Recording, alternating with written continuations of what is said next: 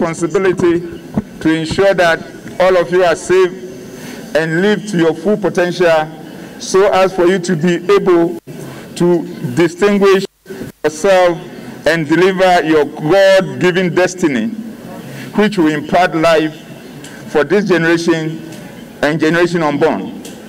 Therefore, anything that will take you out of this world before accomplishment of your destiny is something that will do whatever it takes to ensure that it doesn't happen.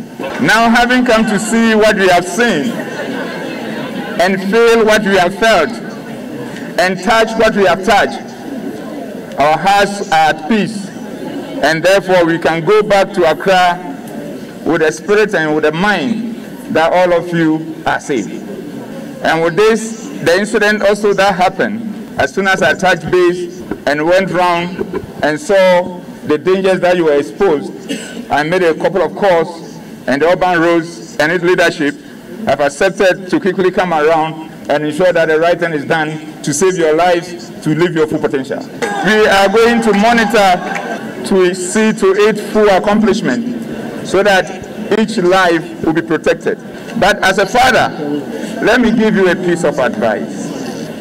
Anytime you are confronted with challenges, you have the leadership at the student level, at the academic level, at the residency level, and you have this leadership at the very top of the school level.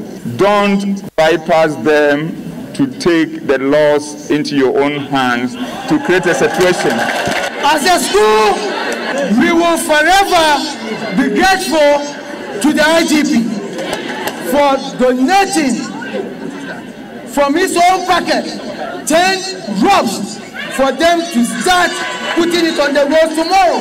And again, after visiting all the students in the various hospitals, we have realized that no gunshot hit any student.